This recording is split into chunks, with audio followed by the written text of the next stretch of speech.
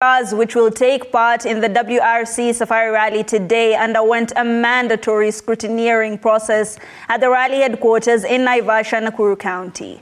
At the Wildlife Research and Training Institute at the heart of Naivasha town, over 44 cars were inspected by WRC officials. The machines went through examination to ensure compliance with technical regulations, safety standards, engine specifications, and safety equipment. This is necessary to ensure the safety of the driver, the co-driver, and the spectators. The race zooms off officially tomorrow at the Kenyatta International Convention Center in Nairobi.